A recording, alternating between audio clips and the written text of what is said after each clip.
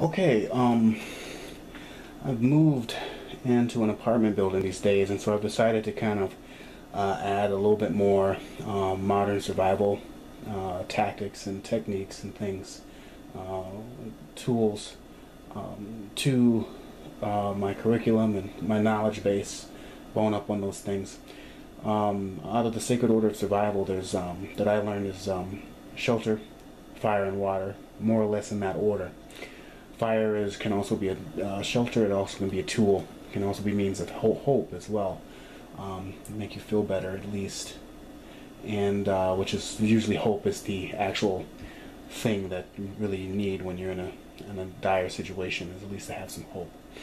Anyways, fire becomes a tool, and becomes shelter because it provides warmth. And if you're warm enough, you really don't need clothing or anything like that, depending on the circumstances. So what we're going to do is we're going to make a mega match, and we're going to make a few of these. In order to make mega matches, really what you need is some cotton balls, or lint, or dandelion fluff, or cattail down, or like I said, pocket lint maybe. Cotton balls work pretty well as well, and get these at 99 cents, probably less at the grocery store or the drugstore. So cotton balls you need, beeswax, all right, or paraffin, like candles that you buy from the store, and you're just going to melt down the candle wax or the beeswax. Beeswax you can get from health food stores. You can also check out your farmer's market. There's usually someone who works with bees and is selling honey and beeswax. Or you can order it online, of course, if you don't have that resource, or if there's no place like that nearby. But I would implore you to check out the farmers markets and connect with those people out there that grow and produce food naturally and organically and stuff like that. It's a good resource, good knowledge. But you'll need some wax or paraffin. And then good old wooden kitchen matches. Now this brand is a generic brand. It's a strike-on box.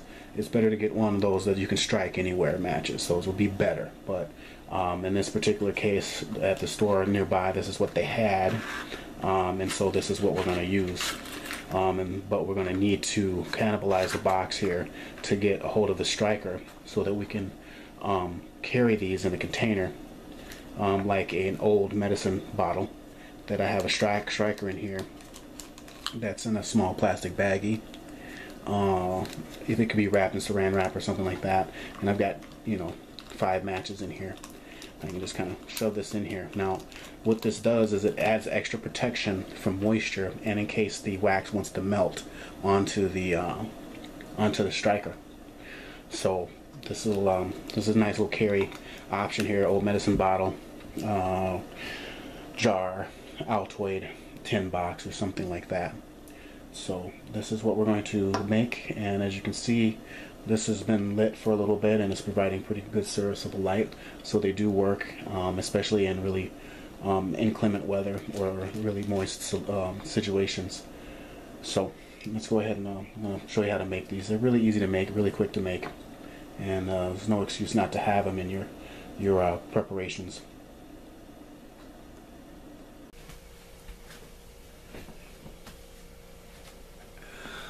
Okay, this is a mega match, and essentially it's basically just regular wood, large kitchen or strike anywhere matches, and take at least 3 of them with a cotton ball, and you wrap them, and using paraffin, that's synthetic candle wax or beeswax, you dip them in that and let them cool, and then now they're somewhat more waterproof, and they light brighter, and they stay lit longer for really inclement conditions, like when it's really wet or snow or windy out.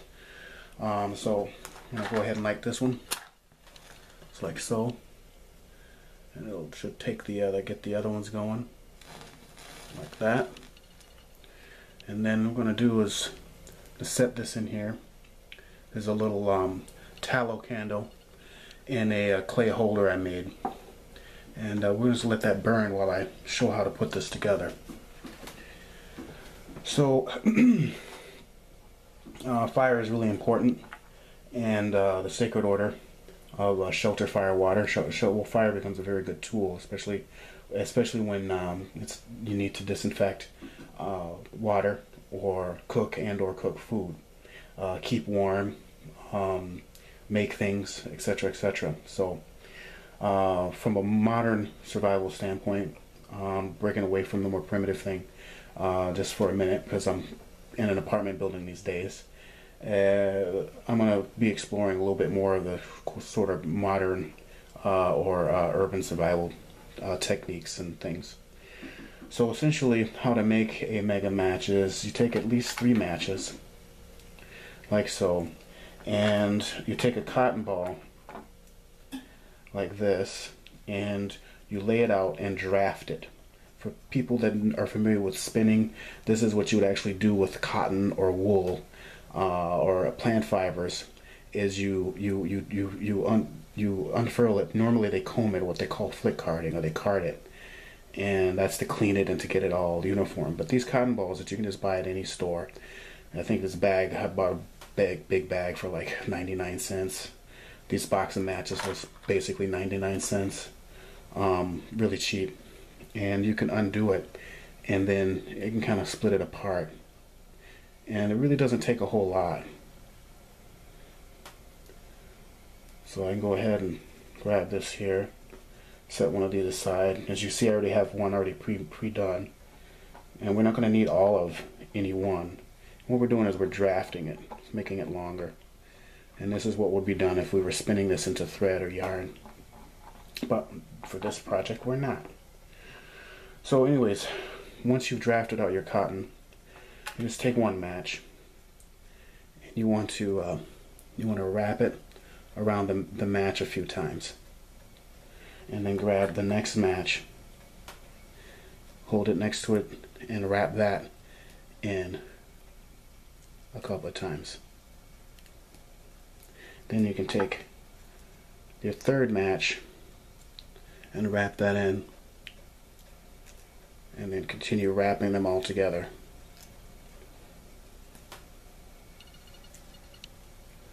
Sometimes the cotton wants to come apart on you, but just keep wrapping. It likes to stick to itself. I'm going back down, like so. Again, you don't need to use all of it, but just enough. Kind of squeeze it on here like that. And this is essentially ready for dipping. So real quick and dirty, real simple. So this is basically how it's done. Set this aside. I'm going to do another. I can add this draft onto this because cotton likes to stick to itself. That's why we have cotton clothing, because it's a very good plant material to make thread and yarn with. And so that's a hint that you could probably go out and get a bag of cotton balls, and if you know how to hand spindle, or if you actually have a spinning wheel or know how to use a spinning wheel, who needs to go out and harvest cotton? You know, they already do it for you. You just gotta draft it, and spin it, then re-sew it into something else. Weave it into some cloths and clothing. Yardages of fabric, and you're good to go.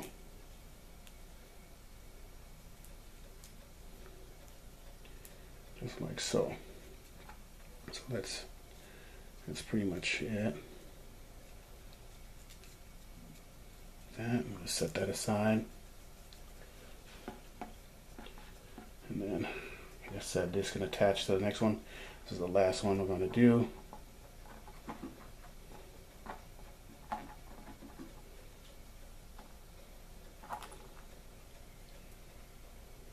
I'm going to take this, make sure I'm in frame. Spin that. So again, this is dollar store cheap stuff, y'all. Most people probably have a box of regular kitchen matches already somewhere, and this is something you can just kind of do at the spur of the moment, and just have in your go bag or ready bag, or just in case of emergency. Have this ready to go,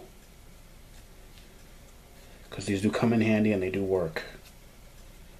especially especially when you're trying to light that barbecue and they just don't want to take. The briquettes don't want to go. You could pull out one of these bad boys, they'll work out. They'll light for you. So I think I'll go ahead and make one more.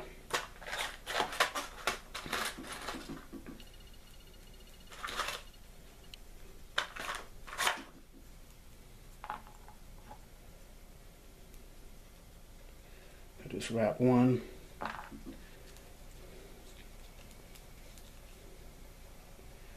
And there we go. This one should work. Alright, so now we've got 4 and they're ready for dipping. And notice how long this is staying lit, and this is actually pretty good serviceable light. I'm going to cut the lights for a second just so you can see. Pop off the lights in here.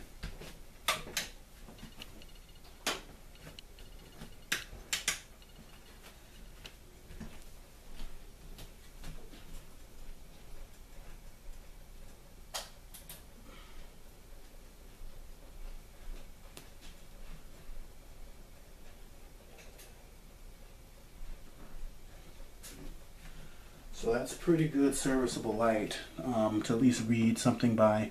And you see how long it's lasting. I wasn't really using a timer, but I tested one of these earlier, and it basically, the one that I use was almost 8 minutes long of serviceable light. So this is be a good tool if you're in the middle of the dark and you're able to get it lit for at least a little while.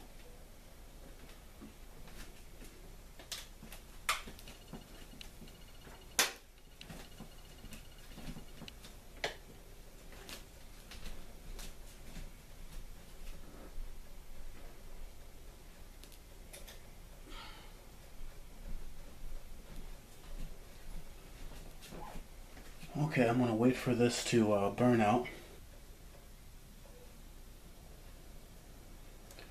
Alright, that lasted approximately 10 minutes, and it's still going a little bit, but that's only because it's already sitting in some wax and tallow, so this will continue to burn until it runs out of fuel, which is the wood. So I'll go ahead and put that out, and definitely douse this out before the smoke detector goes off. Kind of pungent there.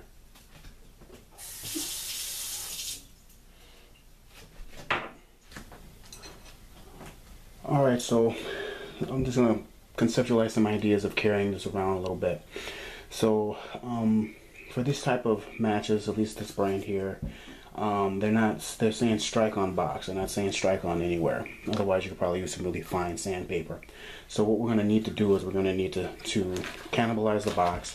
I've put the rest of these matches away into a bag. I'm probably just going to make the whole lot of these, the 250 of these, into mega matches and store them away. But in the meantime, I need to cannibalize the box so that we can have a striker. I also have a medicine bottle, an old medicine bottle that works pretty well as a container. This should be fairly airtight, fairly waterproof, and this actually screws up. You lift it and screw it off. You don't want one of those types of bottles that you have to use force and twist and all this, because if you end up in a survival situation, you're probably going to be injured, under duress and tired, and that's the last thing you're going to need to do is exert extra strength or something like that. Maybe you are with a child or someone who can only be the only that can open it for you, and they can't get it open. So make sure it's a container that is waterproof but fairly easy to get in and out. You could also double up by putting the mega matches in a little plastic baggie, sealing it and putting it in here just to make sure that there's no moisture in there at all. So this one I'm going to use, Altoids canisters are perfect little pocket survival EDC or everyday carry containers. So those are pretty good to use. I just can't find my collection right now. So anyways, what I'm going to do here is I'm going to dismantle this box.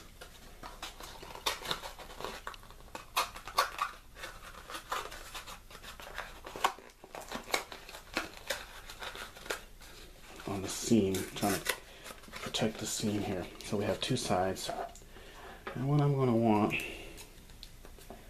is, I'm going to cut this in half because we want a pretty decent working surface.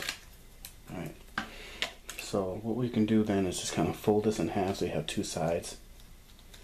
And then this will fit right into your container along with your matches. Okay.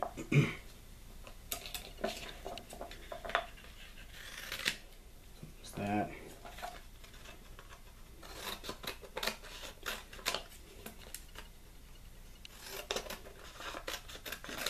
And then just cut this in half. And then you just fold it in half.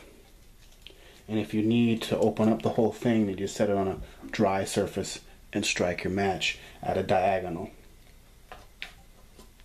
Okay? But you fold it in half so it can fit inside of your container. Okay? So these will be saved for later for other projects. It might be a good idea to put an extra one in here too. One is none, two is one, at least, as a concept and an idea.